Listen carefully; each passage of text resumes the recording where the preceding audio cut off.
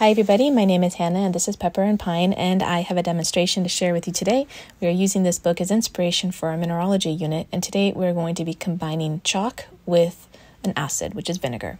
But first I want to share with you that chalkboard chalk isn't actually naturally occurring chalk, but I did order some off of Amazon. This is edible chalk. We are not going to be eating it, but we are going to be using it for this demonstration.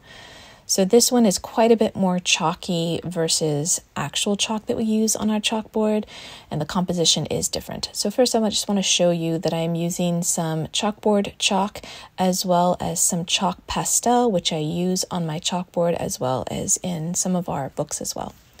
This is what the natural chalk looks like. It looks almost the same as chalkboard chalk, but it does feel different as I'm using it on the chalkboard.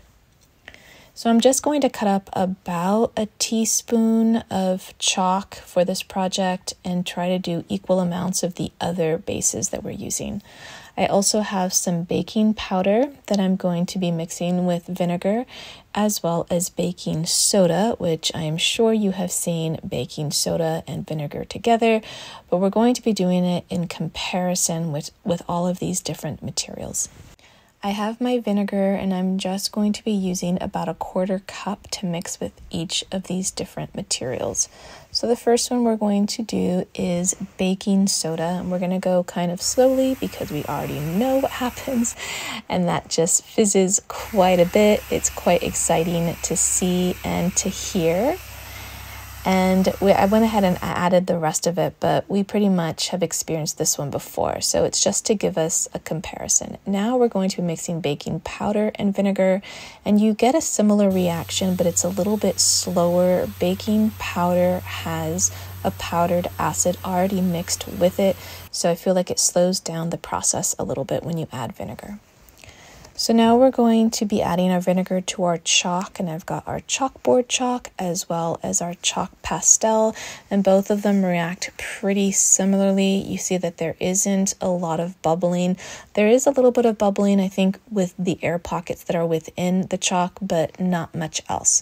But here's the exciting one, adding vinegar to our natural chalk, and we do see quite a bit of bubbling, not as much as baking powder and baking soda, but quite a bit more, significantly more than chalkboard chalk, which is no longer just naturally occurring chalk. We did this demonstration to illustrate how rainwater, which is only mildly acidic, can start to wear away at different rocks, especially limestones and chalks, which you can see from this demonstration react quite heavily.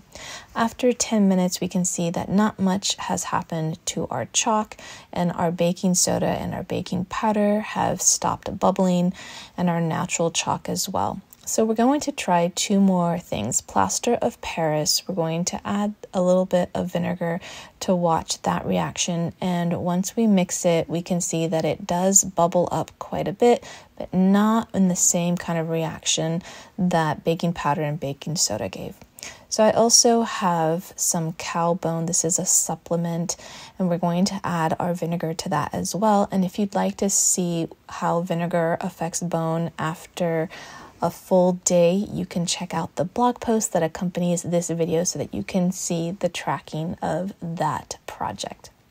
I hope that you enjoyed this look at a demonstration for our mineralogy unit. If you'd like to check out the blog post that accompanies this video, you can find that link in the description box below. And if you'd like to see some of the other projects we're doing on a daily basis, you can find me on Instagram at Pepper and Pine.